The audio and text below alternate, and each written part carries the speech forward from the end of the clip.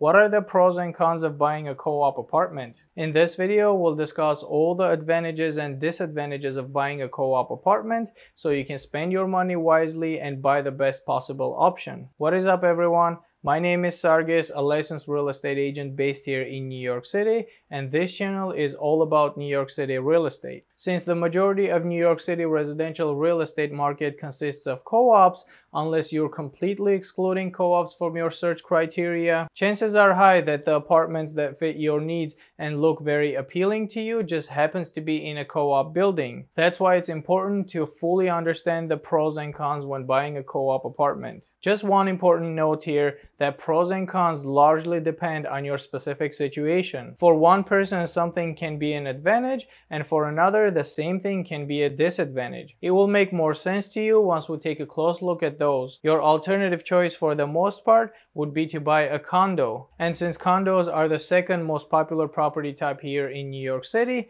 we'll compare the pros and cons of co-ops to condos. There is also another type of property called a condo, which, if you can guess from the name, is a hybrid that includes both condominium and cooperative ownership structures. Condos make up very small percentage of New York City residential real estate market, and they have their own peculiarities, which, depending on the situation, may or may not work for certain people. We'll talk about the condos in a different video. This video will be pros and cons of co-ops when comparing to condos. To better understand the pros and cons of a co-op, you need to know what exactly a co-op is, what are the important financial requirements when buying a co-op apartment, and how a co-op board approval process works. I'll put the timestamps below, so if you know those, you can just skip to the next section. If not, just keep watching and I'll summarize it here. So co-op is a cooperative corporation that owns the entire multi-unit building, and every unit in the building has a specific number of shares allocated to it. Just like in a traditional stock market, shares represent how much your portion of that stock is. The same way works in a co-op. For example, let's say this 2-bedroom apartment in this co-op building has 350 shares allocated to it,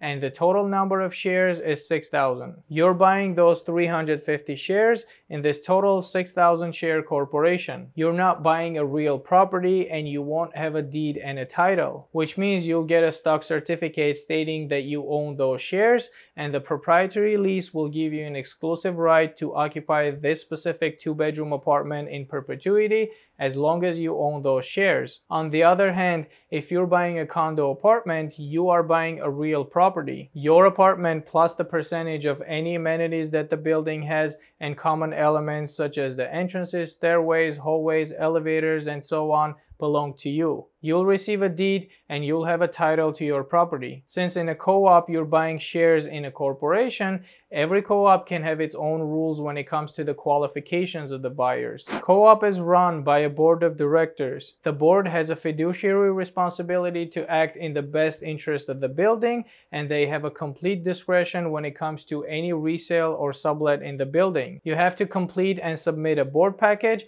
and go through an interview with the board in order to buy in the building. Condos also require buyers to submit board packages. Some condos can have a lengthy applications as well, but for most condos, the purchase application is not as lengthy as you see when buying a co-op apartment. And the main difference here is that the condos cannot just reject the application. They have what's called a right of first refusal, which means the board has the right to buy the apartment with the same price and terms as you agreed with the seller. When you submit a condo board package, you're not waiting for an approval or rejection. You're waiting for the condo board to waive its right of first refusal so you can proceed to the closing table. This was just a quick summary of the main differences, but if you want to know more, I made a few videos where I talk about all the details about condos and co-ops. I'll leave the links of those videos in the description below. Let's start with pros of buying a co-op apartment. The first pro would be that co-ops are typically less expensive to purchase than condos. The apartment in a co-op building can cost anywhere between 10 to 30% less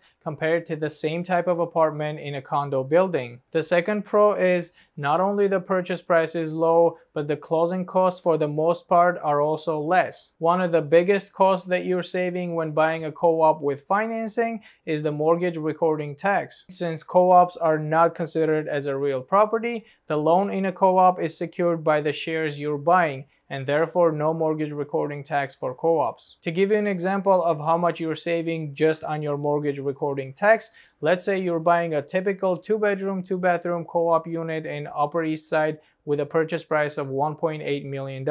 You put down 20% and finance the remaining 80%, which is $1,440,000. If this was a condo, your effective mortgage recording tax as of today would be 1.925% of the financed amount, which is $27,720. Besides the mortgage recording tax, there is also no title insurance or title search when buying a co-op. There will be a lien search during the due diligence process, but for the most part, it costs a lot less than a typical title search for condos or townhouses. You're also saving in some minor recording fees as well that you would have had if you were to buy a real property. The third pro would be, depending on the building, in general, co-ops also cost less to carry compared to the same type of apartment in a condo building. In a co-op, you have only one bill called a maintenance bill, which includes the cost of maintaining the building plus your real estate taxes. With condos, you'll have two separate bills, one for your common charges, also known as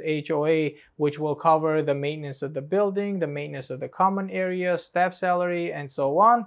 And the second one is your property taxes, which you will pay directly to New York City Department of Finance. This is a little bit of a generalization here because there are co-ops that have very high maintenance bills, but for the most part, co-ops are just overall less expensive to carry. The other pro is co-ops have much more stability and there is a community in a co-op. Because every shareholder in a co-op has to go through a long and thorough financial review process, co-ops make sure that people are qualified buyers to carry the apartment without any financial problems in the future. And most of the time, people that buy in a co-op are buying a primary residence to live there long term instead of investors that plan to buy and rent it out. Most of the co-ops have strict sublet policies, and even if there are some apartments that are occupied by renters, those renters also have to go through a board approval and interview process. The bottom line is co-ops are selective on who can live in their building, become their business partner, and part of the cooperative community. And when it comes to cons of a co-op,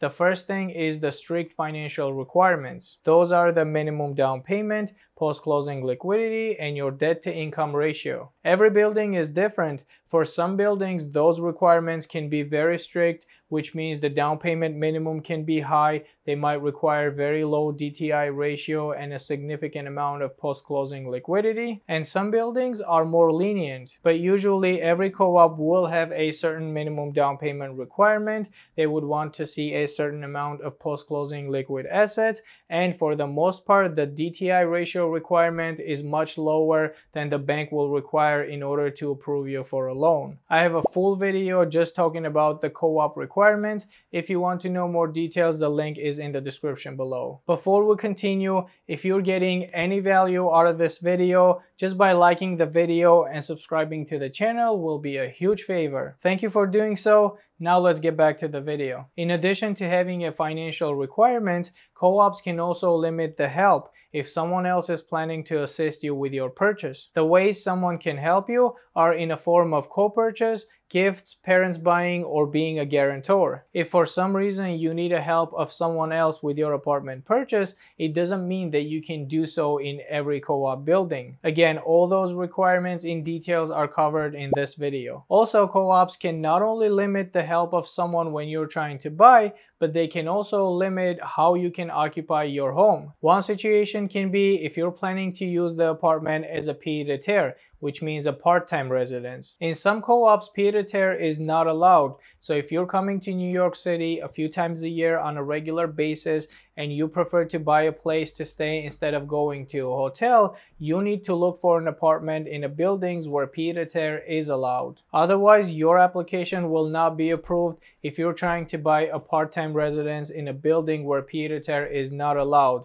or you have to claim that apartment as your primary residence. The other thing in this category of apartment usage is if you're trying to sublet your apartment, if for some reason you no longer want to live there but prefer to keep the apartment and rent it instead of selling it. Co-ops also have sublet policies, which again, depending on the building, can be very strict, such as sublets are not allowed, or it can be more relaxed, such as unlimited subletting after a number of years of ownership. Other sublet policies can be, for example, sublets allowed every 2 out of 4 or 5 years. Basically, after subletting your unit for 2 years, you either have to come back and live there or keep it vacant for another 2 or 3 years before you can rent it again. Or it can be a maximum number of years during the life of your ownership, with or without any prior occupancy. With this type of sublet policy, usually I see is 3 or 4 years maximum subletting. The next con of buying a co-op apartment is the potential board rejection. When buying a co-op apartment,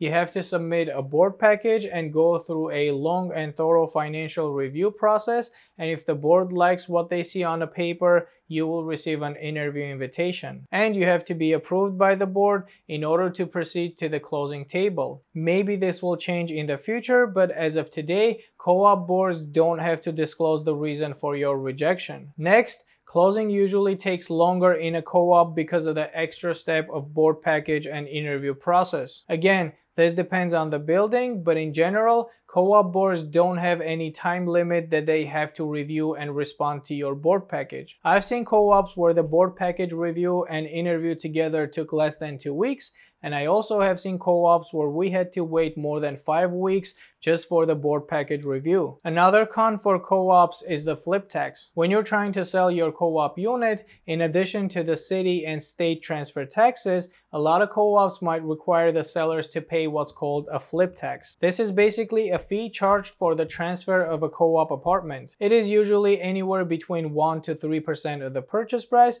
or it can be a specific dollar amount per share. This is just an additional revenue source for the building to help strengthen the building's financials. Some condos also might have a flip tax, but flip taxes are mostly seen in co-ops. And the last one that I can think of is, since a co-op is an older type of ownership than a condo, a lot of co-ops are simply an older type of buildings. If you would like to live in a new construction luxury building made of glass with a typical floor-to-ceiling windows, you'll most likely need to buy a condo. The important thing to mention here is there is no one-size-fits-all approach. For one person, one thing can be an advantage.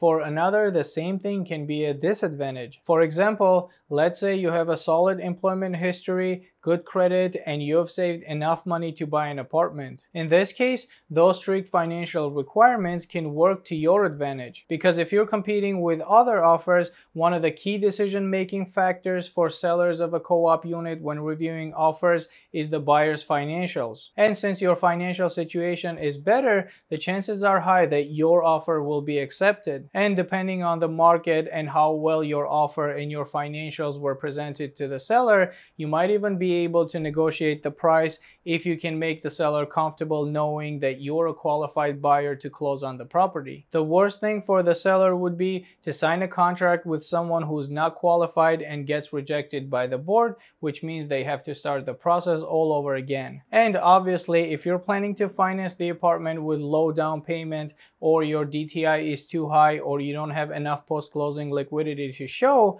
then those strict financial requirements are a disadvantage to you. Or if you're planning to buy a primary residence and you don't have any intention of renting your apartment, well, in this case, a co-op with a strict sublet policy can be a great option for you, because your neighbors will also be homeowners who live there full-time and take a good care of the building. And your competition would be a lot less in this case, because pretty much anyone can buy a condo, including investors, corporations, partnerships, trusts, and LLCs, and the building has a little to no control on who is the buyer. On the other hand, if you're planning to rent out your unit a lot, the building that has a strict sublet policy is not the best option for you. And if you're not in rush and can wait a little longer to close on your co-op apartment, for the most part, you'll have a lower purchase price, lower closing costs, and lower carrying costs when comparing to the same type of apartment in a condo building. Or if you're someone who doesn't want the uncertainty, or you don't want to disclose all your financial background and go through a board review and interview process,